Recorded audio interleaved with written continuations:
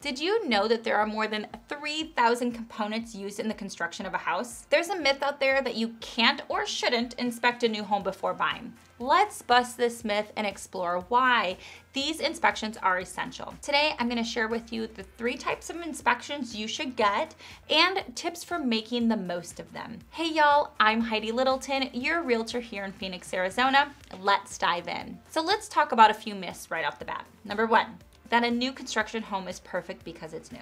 While I would love to say that's true, that is far from the truth. While many builders do their best to make sure your home is delivered to you perfectly, the reality is you will have many hands on your home, which can lead to mistakes. And not all builders are created equal. Some do meticulous work and some can be a bit of a disaster. Number 2, many people think you can't inspect a new construction home, but that's not true either. You can and should inspect various stages of your home's construction. Not only will this give you deeper insight into your home's condition and build, but it can reveal hidden elements like plumbing and electrical systems issues before they're covered up. Let's talk about the types of inspections you should consider. Before we chat about them, I do want you to know that there is an additional cost for these. Each can range from $400 to $600. However, the cost of not doing them can be much higher. I have seen some major issues like plumbing installed wrong, missing insulation, and even an AC unit installed backwards. Having these inspections can save you major headaches down the road and give you a peace of mind when you take possession of your brand new home. The first that I recommend is the pre-drywall inspection. This is crucial because it allows an inspector to examine the framing and systems installation before they're hidden by drywall. I had a recent one that showed uneven floors, loose boards, and even a crooked wall. We sent these to the builder and they were able to fix them right away prior to the client's pre-drywall walkthrough. The next is the final walkthrough inspection. This typically happens 2 to 3 weeks prior to you closing on the home.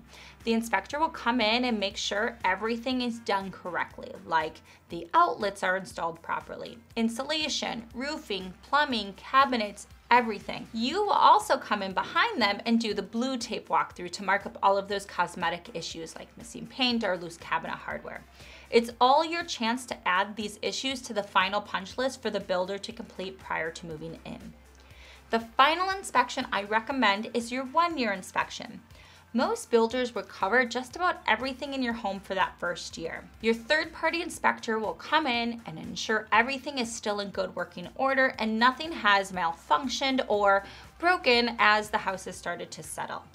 You can then have the builder repair these items at the 1-year mark before they are no longer covered. And for those that want to go the extra mile, consider a foundation inspection before the concrete is poured.